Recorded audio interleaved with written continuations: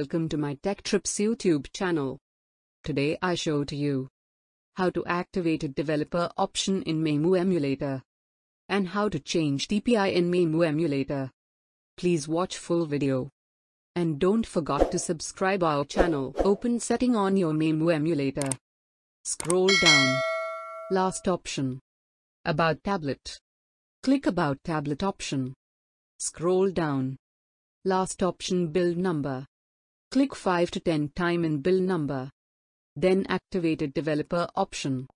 My developer option already activated. If any issue comment me.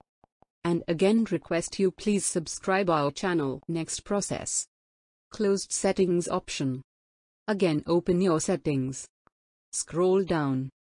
Click developer option. Scroll down. DPI option available in developer option. DPI option name is smallest width. Now click smallest width option. Change DPI and click OK button.